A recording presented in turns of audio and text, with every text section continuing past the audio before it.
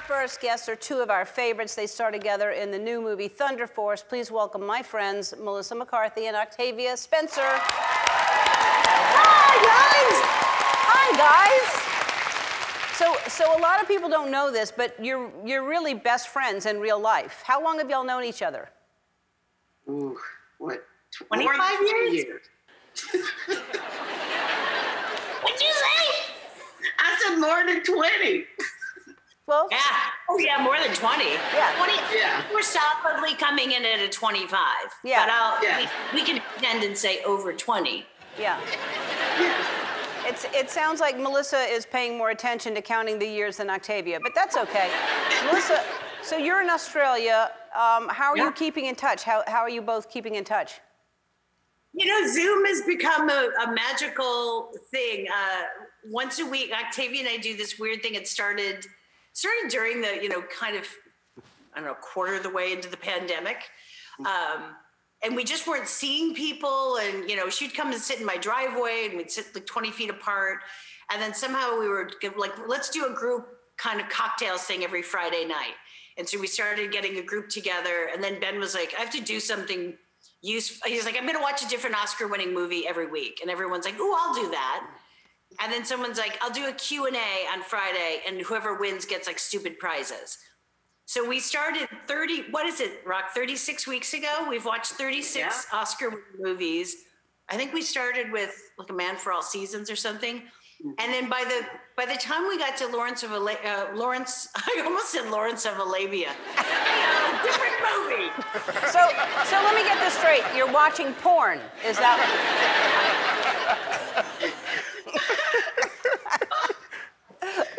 The end of it's like, so we've watched 36 weeks of porn. It's very rich.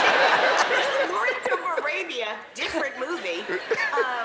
And somebody dressed up in full costume, and it's a bunch of like writers, actors, and producers. And it was the most pathetic thing because one by one you saw people like, oh, you're gonna show up in costume? Okay. And one by one people were like, I'll be right back. And they would come back with like, and it's all just, it's like, a paper towel hat. We're making it out of like socks and like old bras. And now we all dress up every week. Sometimes it's inanimate objects from the movie. Sometimes it's characters. And it's just frankly gotten out of hand. It's pretty elaborate. You guys always do the best job. You and, yeah. You are always good. I'm always on the tail end. Really? Well, it's pretty great. Like someone built a full Sherman tank out of cardboard that like operated. Wow. So I just also learned this morning. I knew that y'all were friends, but that you, before y'all were famous, you tried to get on The Price is Right, both of you together? Yes. Wow. Still trying. Well, and also we had like the rest of us, like Octavia just wanted to go. She loved it. And we were all like, she's bizarrely lucky. Like she's the one that like walks through a casino and like touches a thing and like touches a slot machine and like it tips over and like she's covered in gold bullion. Like she's just this super lucky, like her karma's not shockingly wonderful. So we all met up at 5 and I was like, for sure, we were giving like fake sad stories of like, I was like, I was a firm girl from a tough city and they were like, keep it moving. Like they just didn't want anything to do with us. But I did have a puppy. I may have been at a bar the night before on Melrose Avenue called the Snake Pit.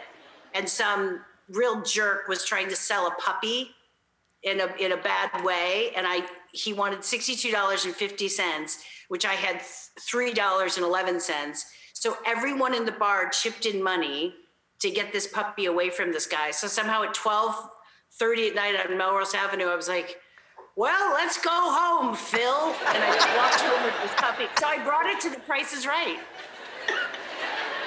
Early. We had to be there very early.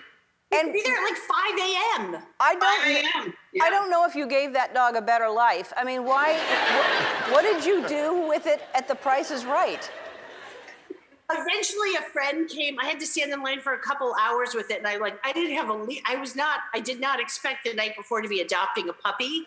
So I had like old vintage scarves around its neck. I was like, oh, this is not a good idea. This is like a choking mechanism. So I had to just keep holding this wiggly puppy. And eventually a friend came and was like, okay, I'll take it for you while you go inside.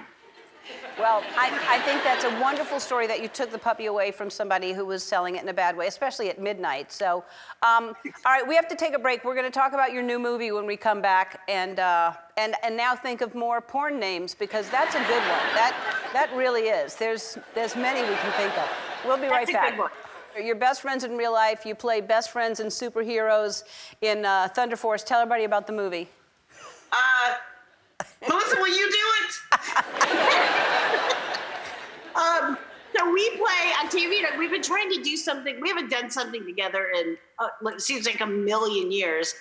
And Ben wrote this movie called Thunder Force, and it is about two people that have grown up together, became best friends as children, really, and then they kind of drift apart. And then Octavia is this brilliant geneticist. I drive a forklift and kind of drink beer, so it seemed on brand for me. And we get back together as adults, thinking we're going to go to this class reunion.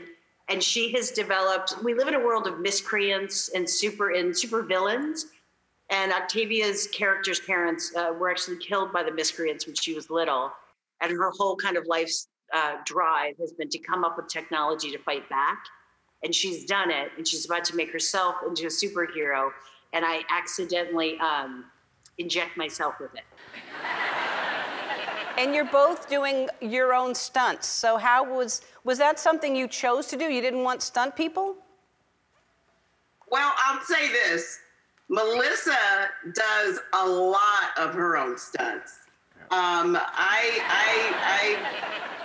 Where Melissa is fearless, I am fearful.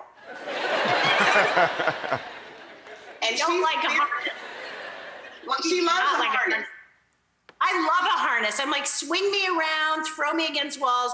And Octavia was in the harness but hadn't been lifted yet. And she was like, ooh, ooh, ooh, ooh, ooh, ooh, ooh, ooh. I'm like, you're not off the ground yet. You're still sitting on the ground. Hi, I'm Andy. Ellen asked me to remind you to subscribe to her channel so you can see more awesome videos, like videos of me getting scared or saying embarrassing things, like ball peen hammer, and also some videos of Ellen and other celebrities, if you're into that sort of thing. God!